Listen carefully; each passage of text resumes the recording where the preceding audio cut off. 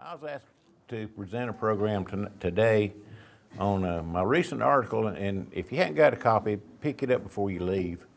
The article's named A Second Look at the Brief History of the Burleson Family in America. And the brief history of the Burleson family in America was written by Rufus C. Burleson, Dr. Rufus C. Burleson. He was the founder of Baylor University, 1885. And I don't claim to be smarter than him, but from my research, his history since 1885, what he's written down, has pretty much been accepted as fact and retold and retold and retold. The trouble that nobody has went back and researched what he said. From that, it didn't take me, after being asked to give a report on that, it didn't take me long. Last year's program, if you was here, was about the same thing. It was what was wrong with the brief history. So I won't go over that so much, just a couple items. But I'd like to tell you the correct facts of the Burleson family in America. And this is what I found, and anybody else can find the same thing because it's in documentation, it's in records, in church records, all kinds of records. The records are there. What Dr. Rufus C. Burleson, what he wrote, there is no record for 99% of what he said. There's no record at all. There's no documentation at all. When he wrote his short book, he didn't offer any references then, and nobody has found any since. So you can take his history for face value. That's what I do. Edward Burleson was the first Burleson, not just in America, but he's the first, the name appears before him, but he's the first one that we know left descendants. So that's important. So we can, it's not just a name. He was settled in Suffield, Massachusetts Bay Colony, and it's in Connecticut now after the border change, in 1674. The town was chartered, I think, in 1672, and he was one of the first 28 families, the charter members of that town. The town is a Puritan town by the Massachusetts Bay Colony. Everybody living there was Puritans.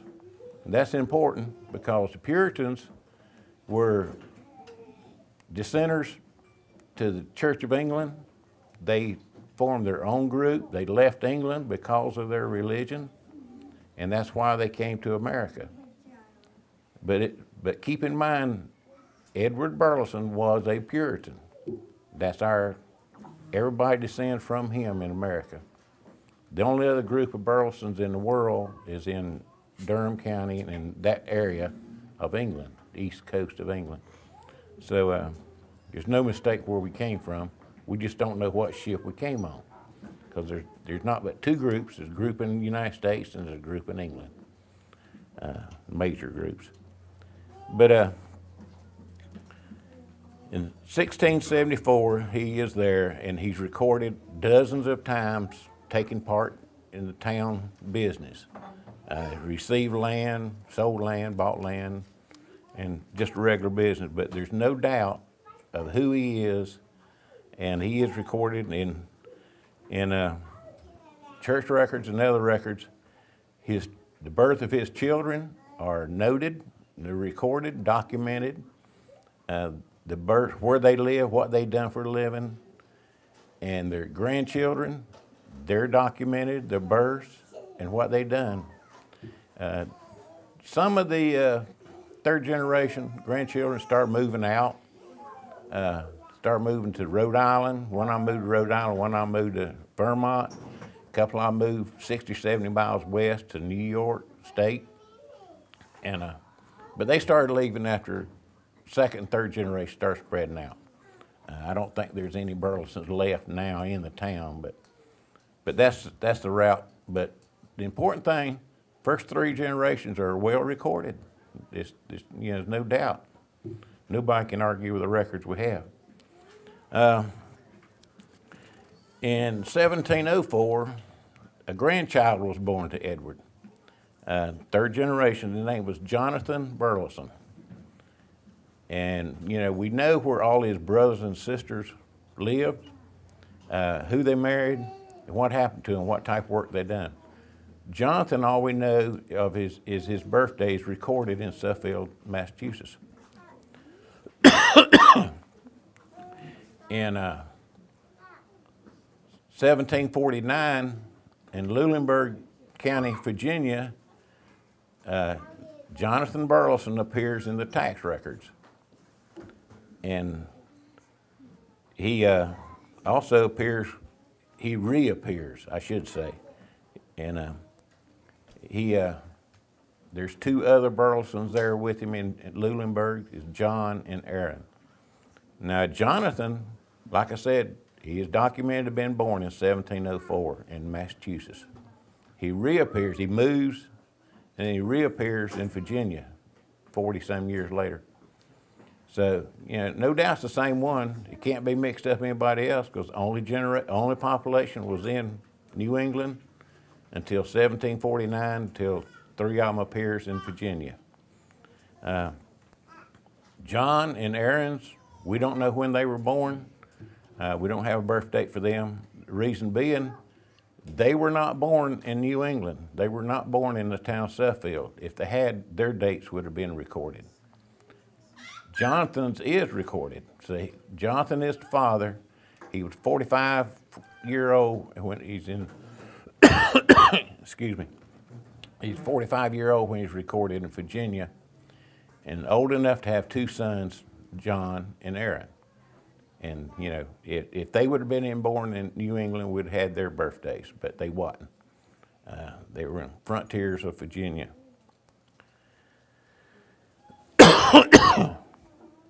Later on, Aaron and John came out of Lulenburg County, and they came to North Carolina. Where they came, North Carolina, they're both reported on Rocky River.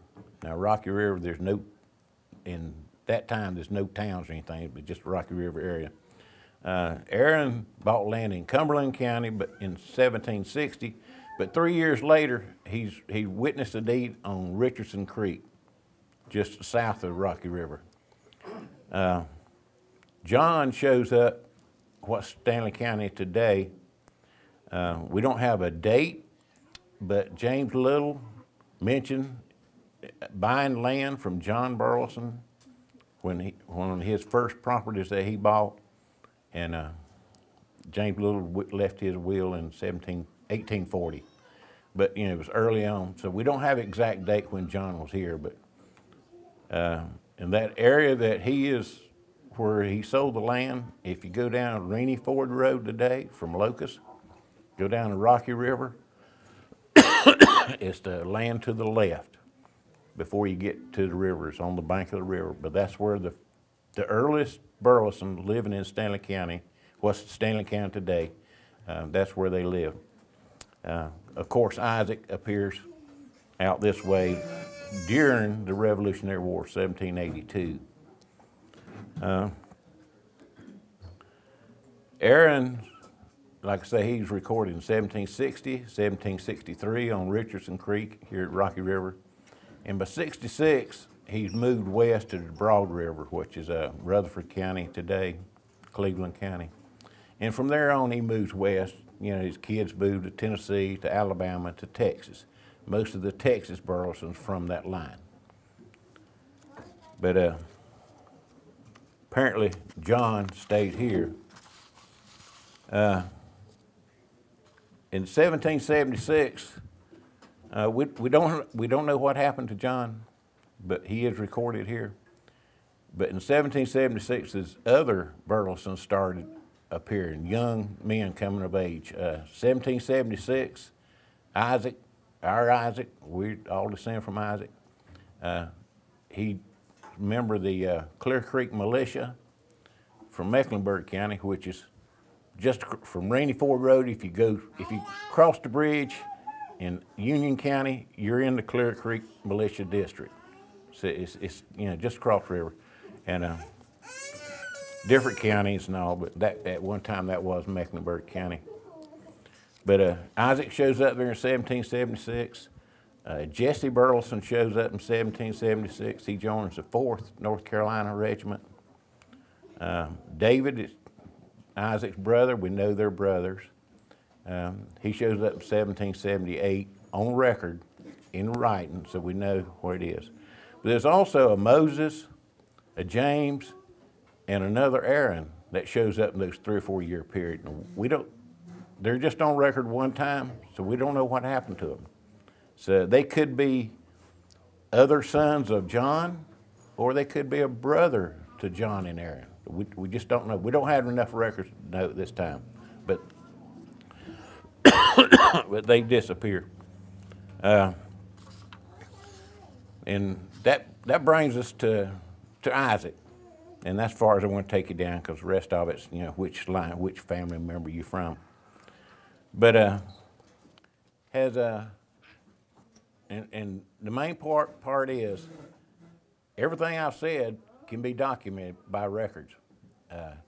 If you go back and read the brief history of the Burleson family by Dr. Rufus, none of it's documented. And to me, it's half the names are made up, 3/4 of them. He just made up, fit his line in somewhere. But I can prove that. How many people got a smartphone? I know you young kids have. With you, you got internet in here. Look up, Google Aaron Burleson of Wales, Aaron I of Wales, and that's who he Rufus says is the founding father of all the Southern Burlesons in the United States. See what you get.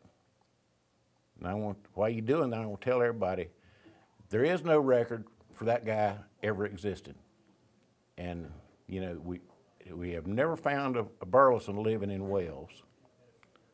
And it's, you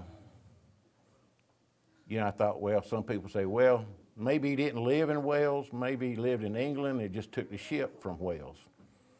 But Dr. Rufus says we are all of Welsh origin, which means Edward and his Aaron that he's adding in. But there's never been a record of a Burleson in Wales living there, you know. Anybody got the internet?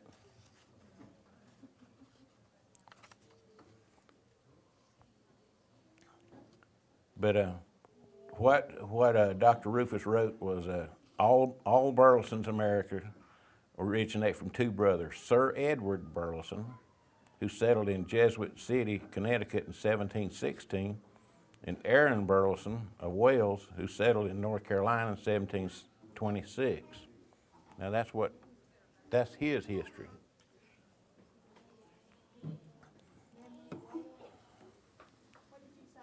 Aaron Burleson of Wales.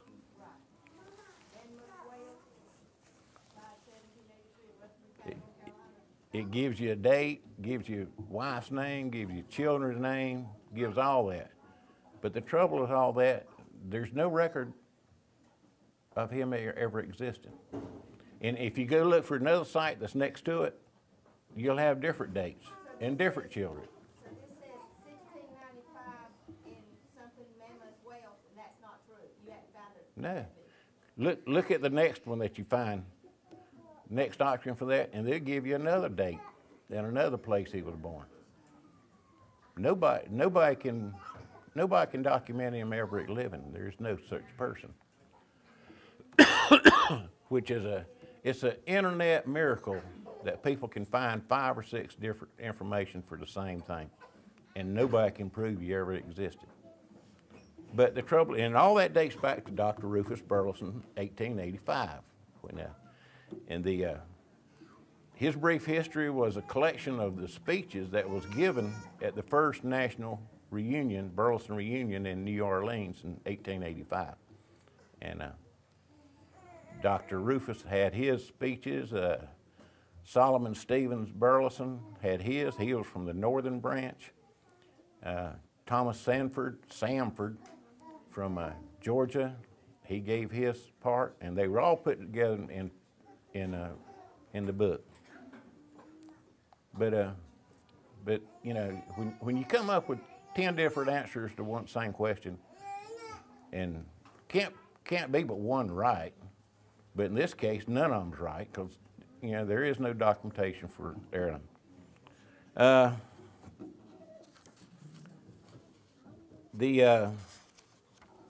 Rufus said Sir Edward.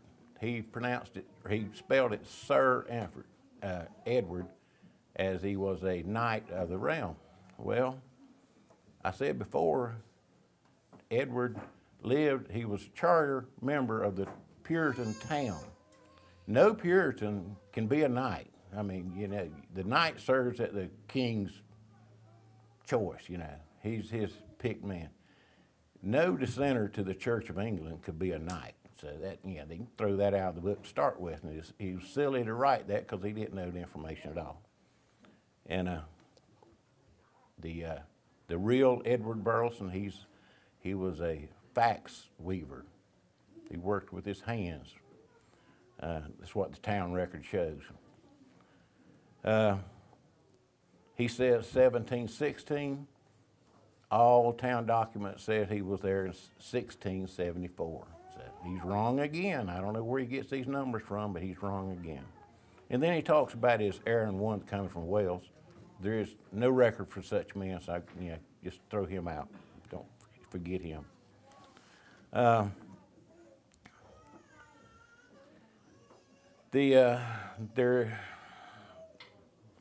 From my line, from the genealogy line that I gave you, I can make a connection from Edward. His grandson left New England and came to Virginia, and then, I don't know if he came, but his sons came on to North Carolina. So that's the line we descend from.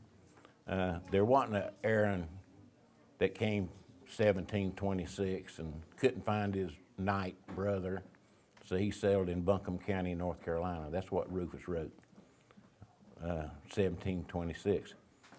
Well, the county of Buncombe wasn't created until 1791, not 1726. Silly. I don't know why a scholarly man like Dr. Rufus would use figures like that, but that's just common sense. He just didn't know what he's talking about. He also wrote that this Aaron that came from Wales had 7 sons. By the time of the Revolutionary War, he had 7 sons, and 4 or 5 of them was killed during the Revolution. Well, the names he gives a Jesse as a son, and Jesse, he is a Rocky River Burleson. He enlisted in the Revolutionary War here on Rocky River, Montgomery County, and Anson County. He's got records there. He joined the 4th Regiment, Continental soldier. He had militia service. He's well documented here. And he lived here on Richardson Creek until 1786, and he sold out and went to Georgia. But we can't prove who his parents are, but he should be a child of John. That he should be, because that's the timeline. But he's definitely a Rocky River Burleson. He can't be one of Dr. Rufus's story about his Aaron, and he listed his 7 sons. Don't include anybody from Rocky River. It don't include Isaac. It don't include James, Aaron, Daniel, David, Jesse. It don't include any of those. He just leaves them out. Well, they existed. We know they existed. We're here because they existed. But Dr. Rufus didn't allow for that at all. And, he says the true line came from Aaron, but there is no Aaron. So how can you prove him wrong? But here we are.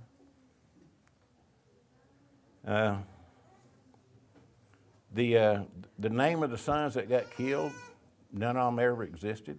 If they did, they may have.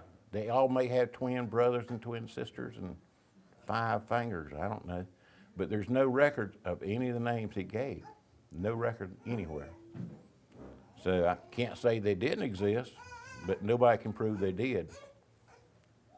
because there's no record for them. I got one more example of how honest Rufus is. I told you that Dr. Solomon Stevens, Burleson, he was one of the co-organizers of the First National Reunion. He was a preacher. He's a reverend, doctor. From the time he got married, he was born in New York and moved to Vermont and married in Vermont, and from there he married and became a missionary to the Oneida Indians in Minnesota and Wisconsin. Spent the rest of his life there. He's very successful, very well known. He, at the reunion, 1885 reunion, he read a letter from his brother. And his brother was George Burleson, and he was living in Vermont at the time. But the letter was about his Civil War experience. And what he wrote, and Solomon read the letter to the reunion. Dr. Rufus heard the letter verbatim as it was read. He had to have a copy because Rufus printed the letter in his history, brief history. He printed it. So he had it in his hand. He knew exactly what it was. But the letter from George Burleson instructs his brother Solomon to say, if in New Orleans, if you meet the Private John Burleson that served in the Louisiana Tigers on April the 2nd, 1865, at the Battle in front of Petersburg, George captured this Confederate Burleson, turned out to be a Burleson prisoner. And he said, shake his hand for him because he would like to shake his hand himself. Let bygones be bygones. He would like to see him. And it was an interesting story. And Dr. Rufus got hold of the story. For one reason, he was saying this is the first time the northern branch and the southern branch met each other and knew of each other, which may be, don't know. But Rufus, the real story was, go back and check the records, okay. George Burleson enlisted at age of 16. He is one of my heroes, and a Yankee heroes in the Civil War. He enlisted at 16-year-old. He advanced through the ranks. He served throughout the war. He joined at the start of the war. He rose to the rank of captain. And if you know the history of the General Lee in the South, General Lee was surrounding Petersburg, defending Petersburg, and the war was, everybody knew the war was lost. He was pinned down in the trenches, and all it took was one more attack and the war was over. Well, the attack came, but the captain, George Burleson, 21-year-old, he was chosen to be one of the lead companies in the spearhead that's going to crash through the line. The point of contact where there's going to attack, you can go to Pamplin Park today, stand in the same trenches that Confederate soldiers stood in. It's still there, it hadn't been changed. But the attack came in a 100-yard wide area, and it was defended by the Confederates in that trench. Every 10 paces, there's a Confederate soldier with a single-shot rifle, every 10 paces. The attack led by George Burleson. He was at the front of 12,000 men behind him in a V shape, going to penetrate that. 12,000, and you got your nearest help is 20 feet away, But George makes the attack, and he's rewarded for it. He's wounded, and he's rewarded for it, recognized for his valor. I've done a little research on that, and there was no Louisiana units where that breakthrough came. It was North Carolina units from Stanley County to 28th North Carolina. There was one Burleson that was captured on that day, April 2nd, Eben Burleson. Lived a mile from here, just across Red Hill. He was captured that day. He served the whole War II, and he was captured that day. So, and the Louisiana units were 5 miles away, up towards Richmond. So everybody's tried to find out who this Confederate soldier was, and nobody never can find a Louisiana soldier, Burleson soldier, can't find it, that was captured that day. But I know where the breakthrough came. The federal records show that that's where Eben was captured. Anyhow, but Captain George Burleson is you know, surely a hero, and he should be to us too. But could you imagine the courage that Eben had to have? Standing in a trench waiting for 12,000 people coming at you. So there's more than one hero there. But read the article you got. Anytime you look at your computer and Google Aaron Burleson, one of Wales, make up your own mind. Just keep in mind that if anybody tells you they descend from Aaron one of Wales, they don't know what they're talking about. There is no such person. If they say if we descend from Edward, from Massachusetts Bay Colony, 1674, now you're on the right track. But I'll end up with that.